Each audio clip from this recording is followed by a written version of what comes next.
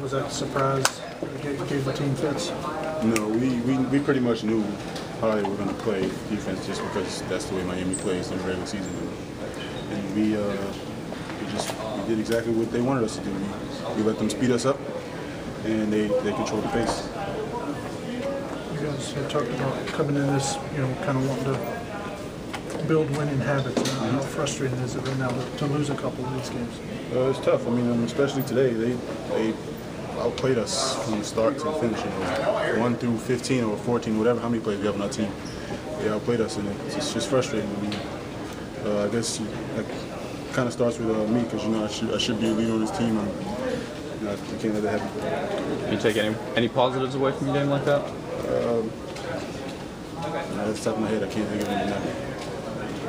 You're feeling more confident with the ball. Do you feel like you need to take that leadership role? Is that something that you expected to do this summer, or something that was something the coaches wanted you to do this summer? Yeah, I mean, I've talked to the coaches in the front office plenty of times, and that's something they want me to do. But it's going to take a little time. It doesn't happen overnight. Maurice, how do you guys regroup now that you got a day off to kind of recuperate? You just get your rest. Can't do anything about today. Just gotta be mentally ready and physically ready on Thursday. Well, now that you have a year experience, are you trying to be more vocal, especially with younger guys? Yeah, I mean, definitely, especially just trying to, because a lot of the mistakes that we make defensively, I made the same mistakes these guys made last year, and I'm just trying to teach them on the fly as we go, and they listen, so they're doing a great job.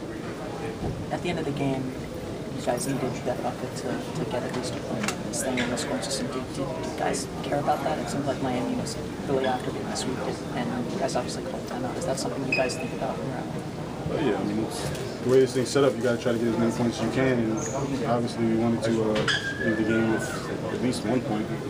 We lost every quarter in the game, so it's embarrassing. Obviously, anyone hates to see anybody get hurt, but how frustrating was it to see Doron go down? I mean, it's tough. We lose one of our starters in some league, and he's been playing really well. He's been a big piece of our team thus far, and then see him go down. I mean, it's tough, but it happens. He'll be all right, and we just gotta come together without him. Did you see what happened to Doron? Did he bang knees? What did you see on that? I don't see it, but he said he banged knees, and his knees were already a little sore, and just made it even worse. Pretty good? Hey Mo, how needed is an off day tomorrow? I mean, you feel like you really need it right now? I mean, you can tell guys are a little tired. I mean, I think it's great that we have an off day tomorrow. It's just tough to play 5 games in 6 days anywhere. And haven't done this since we were like 17 playing AAU. Hey, thanks. Thanks, Maurice.